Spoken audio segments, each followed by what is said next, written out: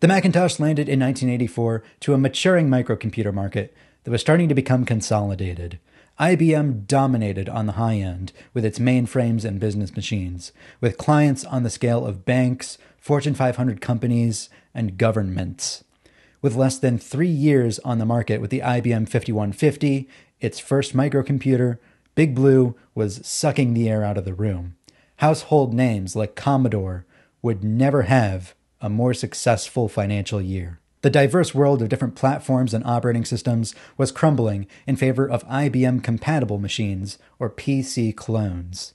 These were easy to manufacture with off-the-shelf parts, but they were impossible to use without extensive technical training. The industry was begging for an easy-to-use, friendly computer that anybody could just pick up, a computer that nobody else was willing to invest in building, except for Apple. The Macintosh was a computer, but it wasn't an unapproachable machine like other computers. It was a desktop appliance, just like your telephone or your calculator. All the software on the Mac worked the same way. You pointed and clicked. The app windows had a title bar with a close button on the left. You could click the scroll bar to move around. If you ever didn't know what to do, you could read through the menu bar, always present on the top of the screen. It showed you the keyboard shortcuts, so you could learn those over time. Contrast this with any other PC, where launching a program took over the entire screen. There was no visual affordance for what features were available or what you could do, so you had to keep a manual open next to you at all times. The keyboard was the only form of input, but each program could have wildly different keyboard commands for every basic function. The fundamental difference is that on the Macintosh, the operating system was always there, running below the application to help you with whatever you were trying to do. As a computer, the Macintosh was a bit weird. The keyboard and mouse are all really chunky, but you can see the family resemblance. They've all been designed as one cohesive collection. The mouse is actually more comfortable to hold than you'd think. You're supposed to wrap your hand around the bottom with your pointer finger centered on the button. It's just as comfortable to use left-handed as it is right-handed. This is a motif that stuck over the years, even as taste and design changed. Steve Jobs insisted that the original Macintosh keyboard didn't have any arrow keys on it, so even for stuff like selecting text, users would learn to use the mouse instead. While arrow keys were added in with the Macintosh Plus, designers still made them as inconvenient to use as possible by arranging all 4 of them in a straight line rather than the natural inverted T arrow shape. Thankfully, later in the 90s, they gave up on this dumb crusade. Revisions of the Macintosh were rushed out the door. The pinching point was obviously the small amount of memory it came with, only 128K. So later the same year, the Macintosh 512K quadrupled the amount of memory.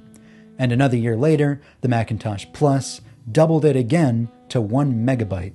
And for the first time it was user expandable to 4 megabytes. Hard drives were still very expensive, so none of these computers came with any built-in permanent storage. Out of the box, you were expected to boot the computer by inserting a floppy disk that would take you to the Finder. You then swapped it for a different floppy disk to launch an application, swap it back and forth a few times as it loads. Then, as you do your work, you swap in a personal floppy disk where you save all your documents, swap back to the application floppy disk to finish and quit. Then you swap back with your Finder floppy disk a few times to get back to the Finder. Needless to say, external floppy disk drives were a very popular addition. The Apple II line was still the company's breadwinner for much of the 1980s. The IBM had taken over the business world and was encroaching on the home computer market, but the Apple IIe was untouchable in education. By the late 80s, the Macintosh was starting to find its footing. Price of memory was falling, applications were being written for it, and a customer base was starting to grow. A company called Microsoft, whose biggest claim to fame was writing the crude operating system that ran on those IBM PCs, they started making applications for the Macintosh, Microsoft Word and Microsoft Excel. They also had a version that ran on their own crude graphical environment called Windows, but nobody used that yet. While the Apple II hit its stride in education, the Macintosh catalyzed a new field of desktop publishing. With its high-resolution display, its powerful new software, Aldus PageMaker and Quark Express, and its ease of use made it the perfect fit for newsrooms big and small. Even an expensive Macintosh was a drop in the bucket compared to the price of the $50,000 typesetting machines that preceded it. What would an even higher-end Macintosh be like? The Macintosh 2. This monster of a Mac came with the internal space for 2 floppy disk drives, or 1 floppy disk drive and 1 40 megabyte hard drive, and 6 new bus expansion slots that could drive 6 big high-resolution color monitors simultaneously. It had a new 68020 processor that was twice as fast, and it had a new line of accessories that used ADB, Apple Desktop Bus, for plugging in printers, networking, mice, or keyboards. All of this came with a hefty price tag. The computer alone was double the cost of the Macintosh Plus at $5,498. Its innovations trickled back down over time. The Macintosh SE30 also had the ADB connector, a built-in hard drive, a single expansion slot, with an even faster 68030 processor, but in the familiar and cheaper all-in-one form factor with a 9-inch black and white display. The Macintosh Classic was a pared-down model that removed the expansion slot and retained the original 68K processor, but at the cheapest price yet, only $999.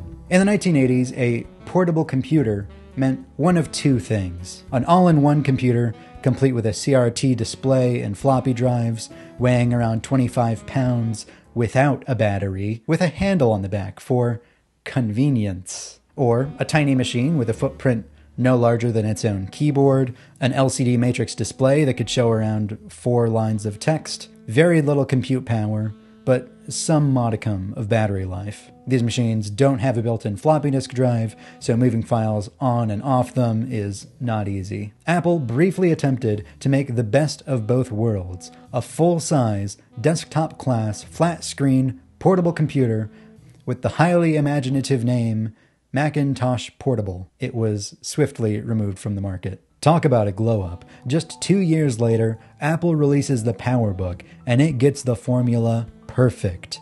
Hinge in the far back, so it folds like a book, the pointing device below the keyboard, so it's comfortable to use and you have a wrist rest, with a backlit screen. Compared to modern laptops, the biggest anachronism is the fact that it has a trackball instead of a trackpad. And this was a hit product. The PowerBook is what Apple needed to break into the business world. In the 90s, the Macintosh lineup starts to get out of hand. Apple replaces the compact Mac all-in-one lineup with a horrible abomination of design, the Macintosh LC500 series. For reasons no one remaining on this mortal plane of Earth understands, Apple also sells identical computers under a different name, the Macintosh Performa 500 series. At the high end, Macs with the new 68040 chip were called Macintosh Quadra, except for the Macintosh LC575, which also had a 68040 series chip, but wasn't called Quadra. And it was also called the Macintosh Performa 575. To end this confusion, Apple introduced a new line of mid-range computers, fittingly named Macintosh Centris. Did I say end? No, it actually made it worse. These computers didn't replace anything else in the lineup, they only added to it. They also ran the same low-cost version of the 68040 that you could buy on the LC line or the Performa line, but all of the Centris computers were also sold under the name Quadra. To help understand, just look at this simple graph. Apple then transitioned from the 68K processors to the new PowerPC chips that it developed in a joint venture with IBM and Motorola. They called these new computers Power Macintosh. Would this be a clean break from the confusing naming conventions before? No, the numbers got longer and the names got worse. The range now started at the Macintosh Performa 5200, which was identical to the Power Macintosh 5200 LC, which was identical to the Power Macintosh 6200 in a different case. This only got more confusing as you add in the 7000, 8000, and 9000 series Macintoshes. And that's before we even touch the Macintosh clones. That's a story for another time. Meanwhile, Apple was dipping its toes into personal electronics. PDAs, CD players, even digital cameras. All of these devices got the same design treatment: organic, smooth, flowing lines, black plastic that still looks surprisingly tasteful and modern to this day. The most notable of these scattered side projects was the Apple Newton. Flat screen, stylus touch input displays were becoming just high resolution and cheap enough to make a sort of handheld computer. You could write notes with handwriting recognition, check your calendar, keep an address book, and more. It was all made possible by this experimental new processor called the ARM chip, which was incredibly power efficient. You could run the Newton unplugged for hours and hours at a time. Later models of the Newton, like the MessagePad 2000 and the eMate 300, were actually really good, but ultimately it was a product made 6 years too soon. Wi-Fi and modern touchscreens would have taken it to the next level, but the technology just wasn't on the table in the 90s. When Apple killed the Newton to focus on reinventing the Macintosh, it pulled out of the ARM partnership as well. ARM would continue making low-power chips for things like cell phones and other integrated devices, small applications, but surely you could never just scale up one of these chips to power a full desktop computer, right? That'd be ridiculous. So Apple's hardware lineup was crumbling under its own weight, but don't worry, its software was too. Unable to put together a modern successor to Mac OS, its software was still being held back by the technical limitations of 1984. You could run multiple applications at once, but only the active application could do anything. Everything in the background was frozen. App memory was poorly managed and it wasn't properly siloed or sandboxed. Any app could read the memory of any other app or the operating system itself. It was shaky, it was unreliable, and it was a house of cards. When any one app crashed, the entire operating system crashed. When Steve Jobs returned to Apple in 1997, the company was running on fumes. An entirely new Apple computer would have to be built from the ground up.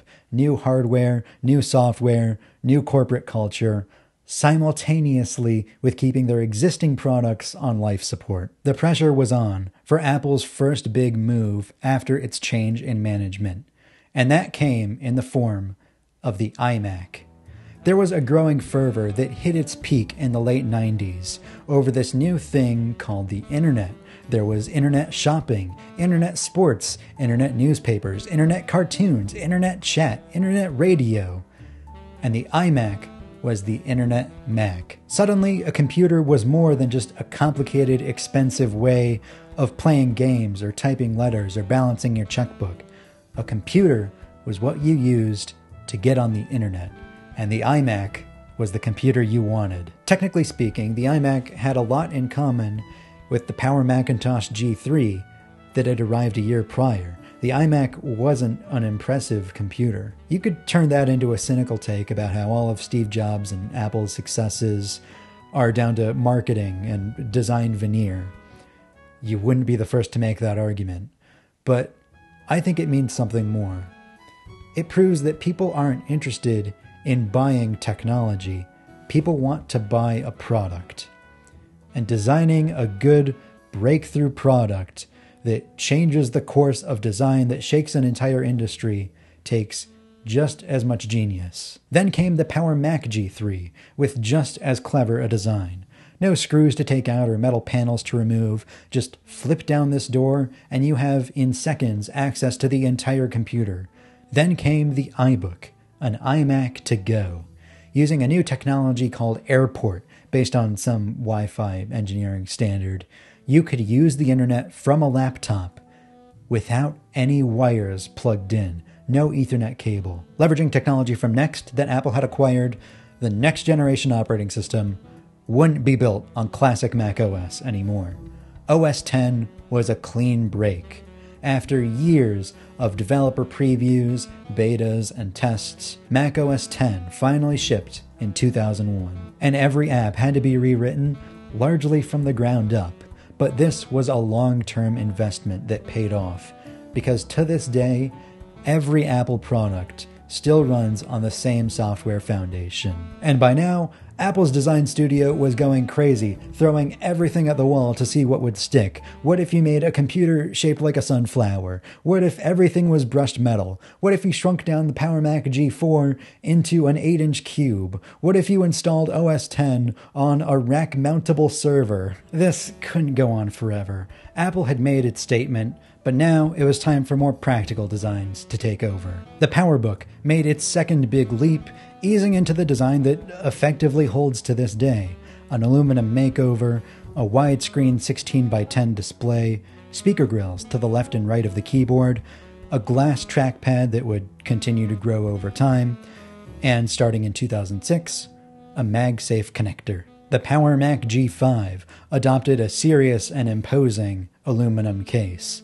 In a taller and broader tower design, it had ample room for a big power supply and even liquid cooling. The iMac G5 from a year later was able to cram the same chip into a slim all-in-one case. But a crack was starting to show. The iMac G5 line never got as powerful a chip as the Power Mac G5, maxing out at 2.1 gigahertz, a big step down from 2.7. When it came to updating the Mac Mini, the PowerBook, and iBook, the G5 was simply a lost cause. Designing a low-power machine is always a balancing act between speed, energy consumption, and heat. The G5 chips ran too hot and drew too much power to offer any meaningful increase in speed over the G4. With no other options on the table, it was time for a wild card. Intel was on a roll in the mid-2000s. After the Pentium success from the 90s was beginning to plateau, the Core 2 Duo chips were the latest and greatest. In one of the most dramatic moments in Apple keynote history, Steve Jobs revealed that macOS X was compiled to run on both PowerPC chips and Intel all along. And with the transition complete just a year later, every Mac started to get a radical makeover. Laptops in 2008 were generally about an inch thick and weighed about 5 pounds, even Apple's own MacBooks, until the MacBook Air. So thin it fit inside a manila envelope, laptops would never be the same. And the MacBook Air would never have been possible on a PowerPC processor. The MacBook and MacBook Pro were themselves refreshed, with a slimmer unibody design. This changed the design from dozens of stamped metal pieces and frames into one machine shell, with a lid and a bottom plate. The iMac was redressed in aluminum, and in 2012 got a similar, radically thin redesign. In just 10 years, Apple would go on to launch 4 transformative new products, none of which had anything to do with the Mac. The iPhone, the iPad, Apple Watch, AirPods. Apple's stock would increase tenfold, making it the most valuable publicly traded company in the world. Meanwhile, Apple forgot how to make decent laptop keyboards or pro desktop computers, and Intel forgot how to make faster processors. Rumor has it that at one low point, the executive plan was to develop the iPad into the modular computer of the future and let the Mac fade away as a legacy platform. But thankfully, that didn't happen. Thanks to Apple Silicon. What happens if you do spin up a silly little ARM chip into a desktop-class computer? You get something incredible. Laptops with unimaginable battery life. Computers that just don't quit. iMacs so thin, you have to put the headphone jack on the bottom. When Apple Silicon came to the Mac learned how to coexist with the rest of the product lineup. The M-series chips on the Mac sharing an architecture with the A-series chips and the iPhone, and the iPad bridging the gap between the two. On the software side, even as the world trends towards lowest common denominator web apps, truly native Mac apps are making a comeback. Swift and Swift UI are the latest technologies to rapidly build software interfaces faster and easier than ever before. And for the first time ever, the same codebase can compile a native app for iPhone, iPad, and Mac alike. So much technology is shared between these platforms that you might think Apple is only a few years away from merging them all into one. But I don't think that's true. If anything, Apple is building a common foundation to strengthen them all. I'm D. Griffin Jones with Cult of Mac.